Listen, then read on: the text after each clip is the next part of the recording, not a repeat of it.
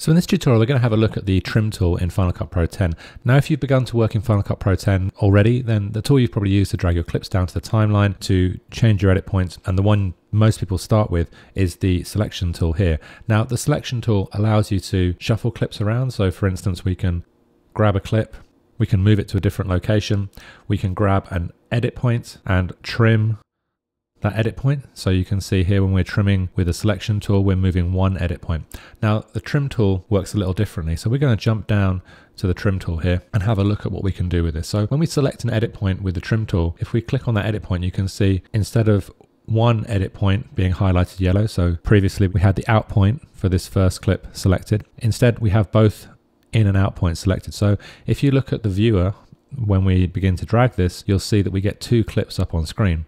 So what's happening now as we move this edit point is we're changing the out point of the first clip and the in point of the second clip by the same amount. So if you look at the end of our sequence in the timeline, as I'm dragging this half a second, 1 second to the right, it's changing that edit point, but it's not changing the duration of my timeline. So I'm dragging this to the left, and it's shortening the first clip but lengthening the second clip, and then the same to the right, I'm lengthening the first clip and shortening the second clip. So that's the first edit you might do with the trim tool. Now the next edit we can do is working with one clip, and in this example we're going to do a slip edit. So if I click and hold, you can now see that I have two edit points selected, but they're from the same clip, so the in point of this third clip and the out point of this third clip. So when I drag this, you can see that what we're getting is the in point is changing and the out point is changing.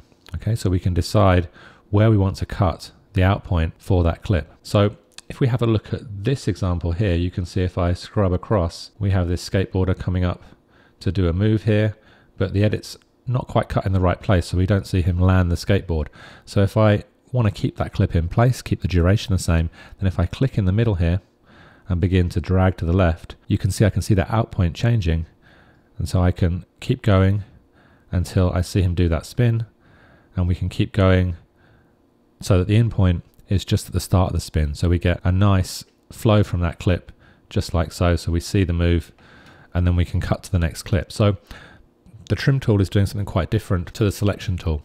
And there's one other thing that I'll show you here, which is the ability to cut the video and audio within our edit separately. So if I come down to my audio timeline here and just double click, it's going to expand out the audio for that clip. And if I double click on my previous clip, you can see it's going to expand out the audio for this clip. So what we're going to do here is set up what's called a J or an L cut. And basically what that means is that we're either cutting the video before the audio for that clip cuts, or we're cutting the video after the audio is cut. Now, this is normally nice in a dialogue situation where you want to have someone speaking and then you cut to another person and see their response. So we can use it in that kind of situation. Or if we're showing some action and then we're cutting to an interview, but we want to keep some of that sound from the previous clip overlapping. We can also do the same with the audio. So if I click on this edit point, you can see I'm trimming both those edit points, the out point of the first clip and the in point of the second clip at the same time as I drag left and right.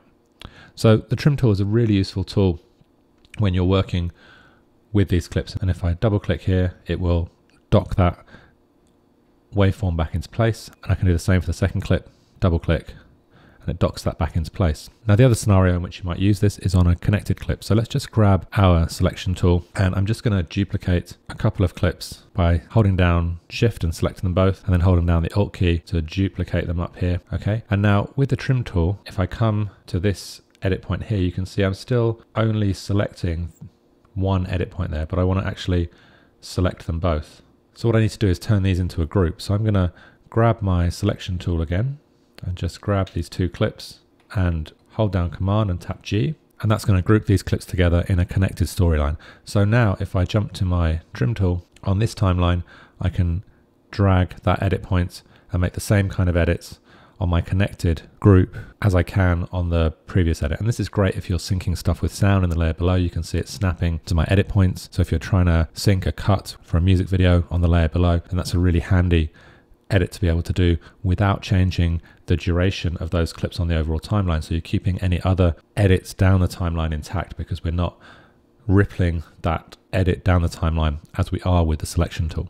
And one last thing before we finish up here, and that is that we can use some of the shortcut keys on the keyboard to nudge our edits left and right, which can give you the opportunity to do those really fine-tuned edits. So if I highlight an edit point here and I look for the comma and period on my keyboard, then I can nudge that edit point to the left or to the right by 1 frame.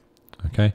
If I hold down Shift and tap on the comma or period, it will nudge it by 10 frames at a time either way. So the comma and period are just to the right of the M key on your keyboard, and you can use it to nudge those clips, and you can use it to nudge those edit points left 1 frame at a time or right 1 frame at a time, or again by holding down Shift by 10 frames at a time. Okay, so that's a really handy way of fine-tuning your edits with the trim tool. I hope you found that useful. I hope you get a chance to sign up and check out some of my other Final Cut Pro 10 tutorials. And if you have any questions, then please don't hesitate to send me a tweet at Ben Halsall, and I look forward to seeing you on the next tutorial.